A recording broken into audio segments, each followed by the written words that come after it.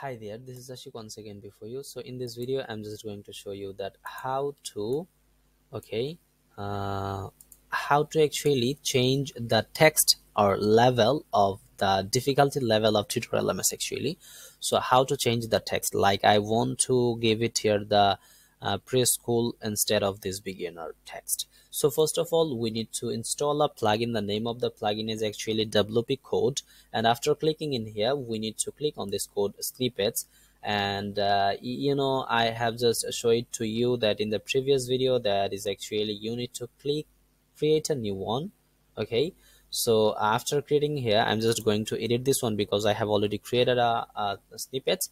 And as you can see here, you need to give the title in here. You need to click this one activate, and you need to make sure that you have selected the PHP snippets. So in the previous video I have just showed to you that how to add a custom more design, custom more levels. Okay, so in this video I am just showing to how to modify. Okay, so first of all you need to go to this URL, and as you can see you need to copy this one and paste copy this one, and you need to just paste it here. And now you need to update here.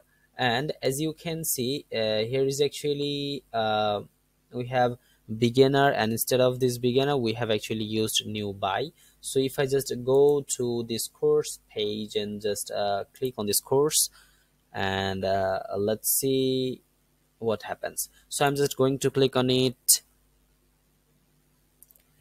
and after clicking in here, as you can see here is actually all the things actually changed. There is no, what should I say, there is no professional difficulty levels. This has been changed. Okay, so that's all for today. Thank you so much.